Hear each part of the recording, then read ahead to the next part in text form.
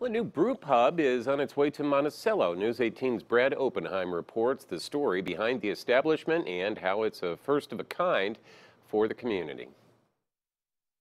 Housed in an old highway department building off US 421, Copacetic Beer Factory is slated to bring a variety of craft beer to Monticello. Co-founder Sean Manahan says the name holds a special meaning. The name Copacetic comes from my grandfather.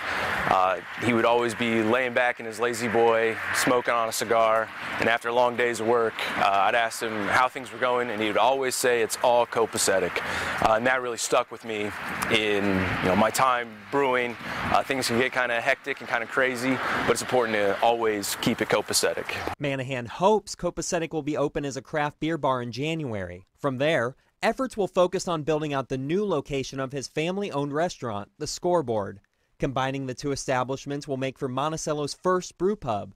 Manahan hopes to be brewing his own beer as early as April. We're going to have 3 flagship beers. We'll have a Schaefer Stout, the Freeman Wheat Ale, and our Hoppenstein IPA.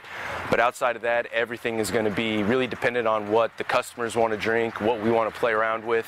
I fully anticipate in the first year to brew at least 100 different beers. He's heard a lot of positive feedback so far and is excited to serve the community. It's something I've been working forward, past 7 or 8 years, and so to watch it come to life, every swing of the hammer in here, it really means a lot. As for what's on tap for the future?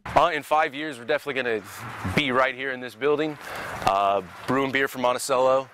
I really have no desire to expand. If I can keep people here happy, that's all I'm looking for. Reporting in Monticello, Brad Oppenheim, News 18. And Manahan says you may eventually see some of Copacetic's craft beers on store shelves in Lafayette and Indianapolis as well.